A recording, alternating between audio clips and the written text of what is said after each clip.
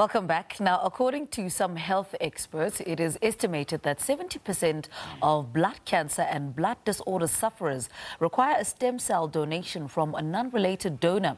However, a general lack of information and education are major barriers preventing eligible potential donors from registering on the global registry.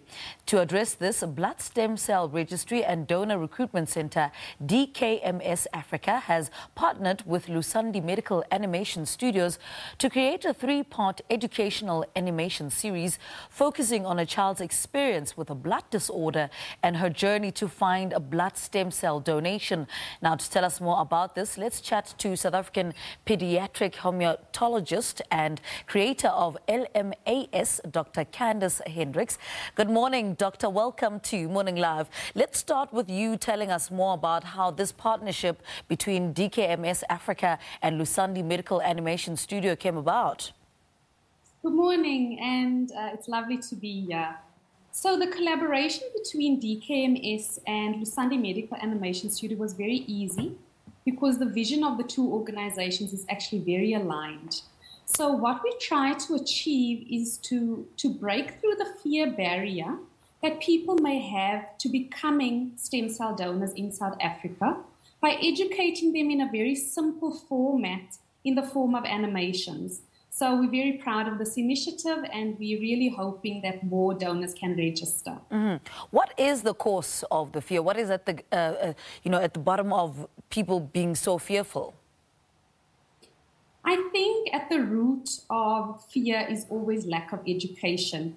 People do not know to be encouraged to step up if they do not know how to donate, why to donate, and what the impact of that donation actually is. So, yes, by providing them with education for them to actually be more comfortable to donate, that is what we are aiming to achieve with this. And how important is it to educate potential stem cell donors about this and in the most simple and understandable way? I think it's critically important. We are in desperate need of more donors on our local registry in South Africa, particularly those donors of African descent. So we have to advocate for this to actually make this a reality.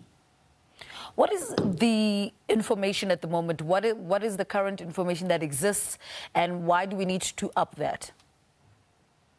So at the moment, generally, when you are educating somebody, it will be somebody telling you about how to become a donor. So the reason we created animations is the advantage of having an animation is that you can actually re-watch this multiple times. We have it available in 5 local South African languages so that you can actually listen to this in your first language, which is also an advantage, and therefore allow people to be comfortable before putting themselves up to be a donor. Now, speak to us about why the decision to go the animation route in trying to get your message across. Yes, so in discussing, in discussing how to actually get information across to people that they could relate to better, the best way to actually do this is in a story format, so that people can look at a character and envision themselves as being that character, rather than somebody just giving you a pamphlet or giving you a piece of information. You can actually put yourself in that person's position, imagine the fears that you may have in going through that process, and therefore we are able to educate in a more relatable fashion. And that is why I think animation, storytelling and education is so powerful. Yeah, and the animation video demonstrates the ease of registering as a donor and the life-changing impact of the donation of the patient. Speak to us more about this. Yes, so we are trying to answer 2 questions in these videos, not only how to become a donor, but what happens when you are actually identified as a person that is a donor for a person, the process that you will go through in that, and also if you are a patient that actually has the joy of receiving that transplantation, what is your journey? It is not an easy journey, but of course it is the opportunity at a second life. So those are the 2 issues that we are actually trying to cover in the videos, for the patient and for the donor. Talk to us about the making of this three-part series and the impact you hope it will have in creating awareness, about stem cell donation.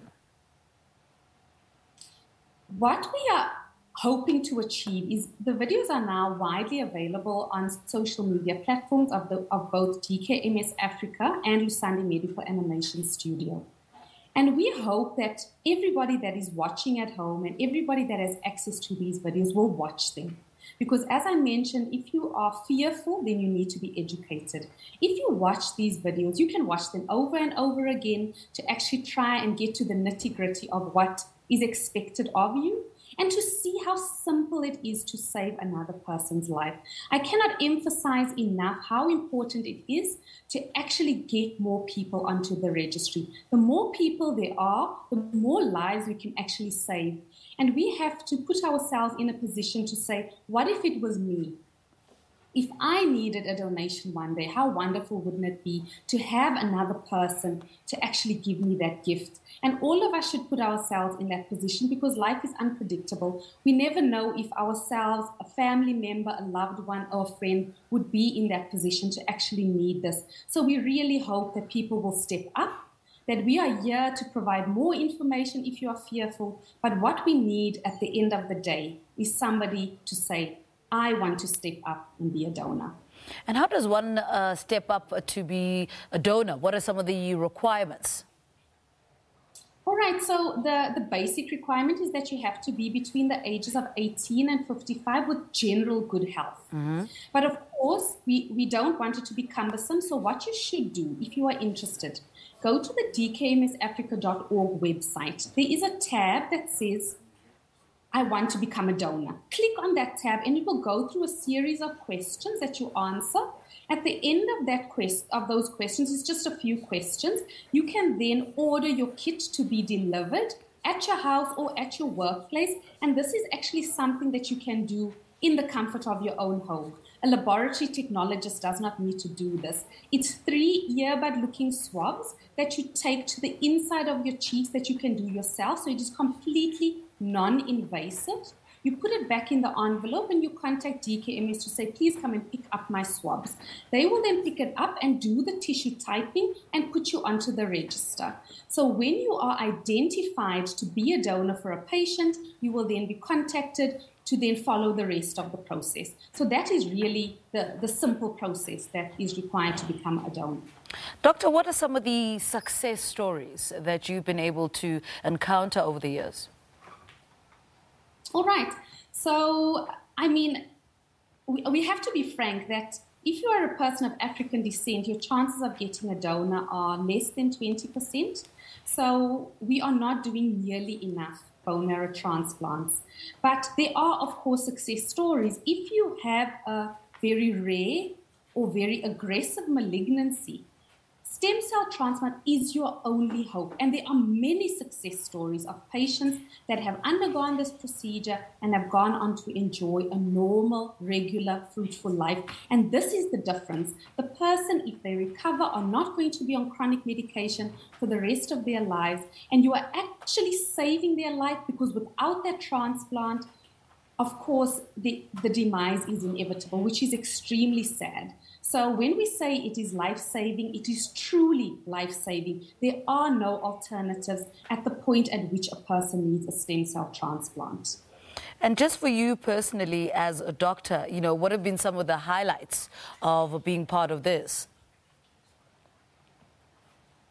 I am truly so proud to be part of this initiative, working with very ill children who are so brave and who are undergoing these very, very difficult treatments. They really do suffer a lot, but they have a wonderful attitude.